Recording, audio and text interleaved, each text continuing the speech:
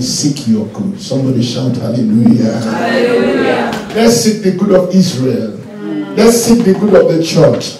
Because there's a promise. There's an instruction with a promise. Pray for the peace of Jerusalem.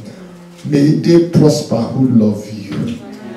Oh, may we prosper because of the love of Jerusalem.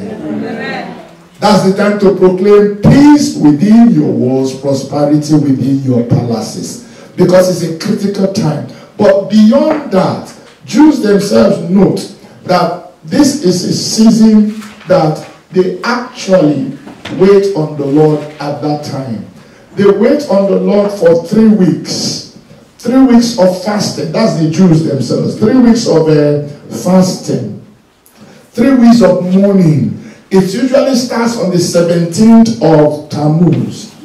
And it moves to the 9th of Ab. Ab is the 5th month. So 3 weeks of mourning, of fasting, that begins from the 17th of Tammuz. Who knows why it begins on the 17th of Tammuz? Why does it begin on the 17th of Tammuz?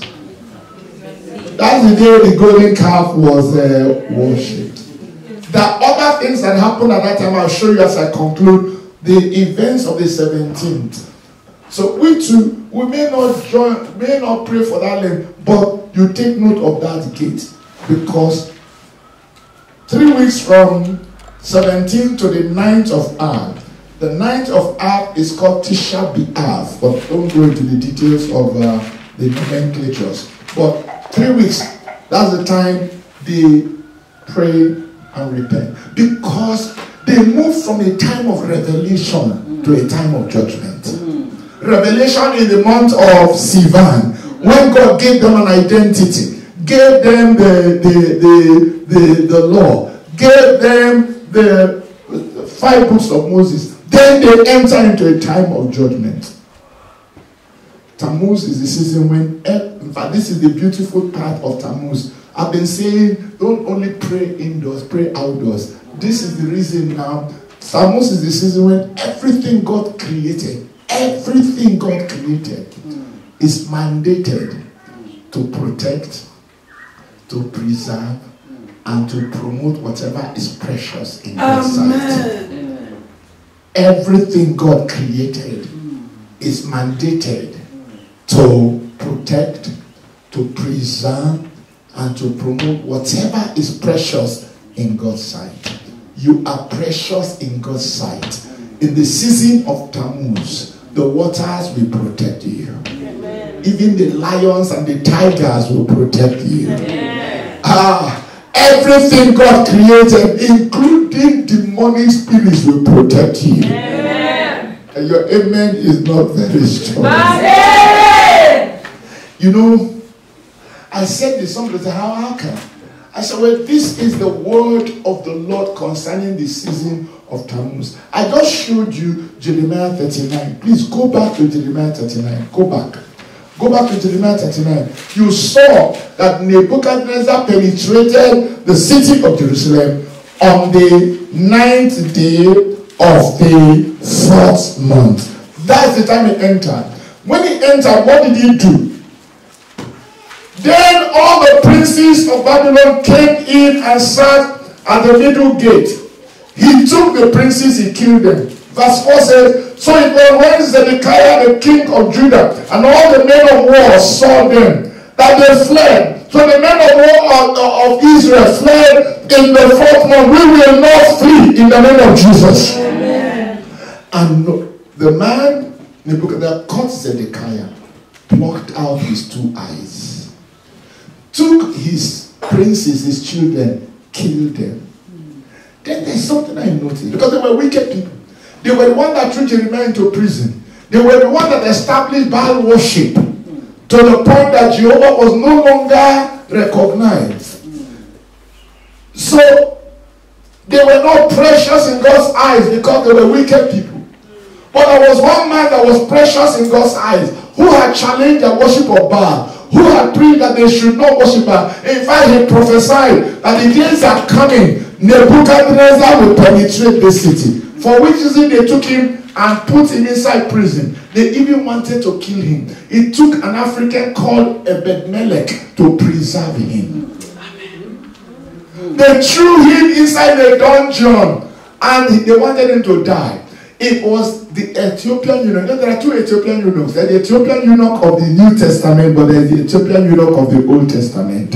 Ebed-Melech is the Ethiopian eunuch of the Old Testament. He was one that received the courage. He walked up to Zedekiah and said, this thing you're doing is wrong. This man will die and God will hold you responsible. Then Zedekiah the king said, you know, it is the princes that forced me. So please, arrange and go and take him out. But don't tell them that I told you. So Ebed-Melech, the Ethiopian, tied rags, threw them inside the dungeon, and pulled Jeremiah out. But before this was happening, the Bible tells us that Jeremiah had prophesied. In fact, the longest prophecy concerning Babylon was given by Jeremiah. True or false? And the prophecy Jeremiah gave concerning Babylon was horrible. In fact, it was such a horrible prophecy that if you were Nebuchadnezzar and you came into the city, who should you be looking for after you catch the king? Who should you look for? I'm asking the question, who should you look for? Jeremiah. You should look for Jeremiah. But what did he do? What did he do? Remember, I just gave a doctrinal word concerning the month of Tammuz. That in the month of Tammuz, everything God created is mandated to protect, to promote, and to preserve whatever is precious. Hello? Yes. Did you hear that? Yes. That's why you must interact with creation. You must compare creation to worship the Lord. Because everything God created is mandated to protect, to preserve, and to promote whatever is precious. Can somebody who is precious here shout, I am precious? I am precious. Creation will protect you. Amen. Creation will preserve you. Amen. Creation will lay the foundation for your promotion. Amen. So we're in agreement that this man called Jeremiah, after Nebuchadnezzar must have caught the king and the princes, he should be the next person he should catch, because he gave the longest prophecy against Babylon. In fact, Jeremiah did something in the fourth year of Zedekiah's reign. Zedekiah was going on a diplomatic mission in the fourth year of his reign. It was in the 11th year that Nebuchadnezzar entered Jerusalem. But in the fourth year, so Jeremiah wrote a whole book of prophecy and gave it to the quartermaster Seraiah. I said, when you get to Babylon, because you're on a diplomatic mission, they can't arrest you. You came with the king, so they can't arrest you. So in the full view of everybody, take this book of prophecy and read it to the people. After you finish reading the book of prophecy, tie a stone to the book of prophecy. Go and drop it in the river Euphrates and make a proclamation. So shall Babylon sink and never come up again. They didn't arrest the man because it was on a diplomatic mission. Let me show you. Let me not just speak. Jeremiah 51. Let's read from verse. Jeremiah 51. Let's just read from verse 59. Jeremiah 51, reading from verse 59. The word which Jeremiah the prophet commanded Seraiah, the son of Neriah, the son of Mashiach, when he went with Zedekiah, the king of Judah, to Babylon in the fourth year. In which year? The fourth year. What is the principle about four?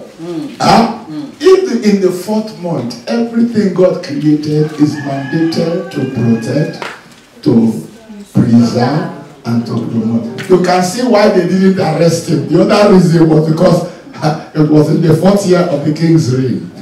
Now, let's continue to read, but take note of that 4th year of his reign. Verse 60. So Jeremiah wrote a book of the evil that will come to Babylon, all the words that are written against Babylon. And Jeremiah said to Syria, when you arrive in Babylon and see it, and read all these words, then you shall say, O Lord, you have spoken against this place to cut it off, so that none shall remain in it, neither man nor beast, but it shall be desolate forever. Now it shall be, when you have finished reading this book, that you shall tie a stone to it and throw it out into the Euphrates. Then you shall say, thus shall Babylon sink and not rise from the catastrophe that I will bring upon her, and they shall be weary. Thus far are the words of Jeremiah. Wait a minute. Then in the 11th year, Nebuchadnezzar comes. If I were in the book, I would not even look for the king. I would look for Jeremiah. He's the first I will arrest. But what did he do? If the word I have spoken is true, that in the 4th month, everything God created is mandated to protect, to preserve, and promote whatever is precious in God's hand. That means that word must be proven in the light of the relationship between Nebuchadnezzar and Jeremiah in the 4th month. True or false? Okay. So go back to Jeremiah 39. You have seen that verse 2 talks of the 4th month. Look at verse 11 and verse 12. Now we're going to read it together. So open it. I want you to read it for yourself. Jeremiah 39. Permit me to read verse 11, then we all will read verse 12. Jeremiah 39 verse 11 says, now Nebuchadnezzar, king of Babylon, gave charge, gave instruction, gave commandment concerning Jeremiah to Nebuzaradan, the captain of the guard, saying, everybody, verse 12, want to go? Take him, look after him, and do him no harm, but do to him just as he says to you. Take him out of prison. Do him no, look after him. Do him no harm, but do to him whatever he tells you to do. How many words were spoken in that 4th month? How many words were spoken? Take him. That taking is take him out of prison. It means therefore that if anybody is in prison in the 4th month, even your enemy will take you out of prison. Yes. Amen. Take him out of prison. Look after him. Do him no harm, but do to him whatever he says to you. Amen. So this word is true. That in the 4th month, everything God created is mandated to protect whatever is precious. So from Ezekiel chapter 1 and Jeremiah chapter 39, verse 2, verse 11 and 12, notice that there are a few things you note about the agenda of the 4th month. It's the season of open heavens. It's the season of the vision of God. It's the season of receiving the word of the Lord expressly. It's a season when God's hand will be upon those that are ordained. It's a time of taking people who are precious in God's sight out of praising. It's a time of looking after them, even with the enemies looking after them. It's a time of doing them no harm. Even if harm is supposed to be done to them, somebody created or creation will refuse to do you harm. Amen. Rather, it is whatever you tell creation that will happen. Amen. It's whatever you tell your enemies that they will do. Yes. Oh, wait a minute. Hallelujah. So it is possible that if Zedekiah had gone to Babylon on that diplomatic mission in the 5th year, or in the 3rd year, or in the 10th year, it is possible that that man who made that prophecy could have been arrested. Apart from the fact that he had a diplomatic passport, The environment, the atmosphere said, no, you can't touch this one, even though he's in your country. You see, I just wish that we will come to the place where we will understand this word. I know you're wondering, is it really possible? Yes, it is a reality. It is a reality because, remember, something happened on the 6th of Tammuz. 6th of Tammuz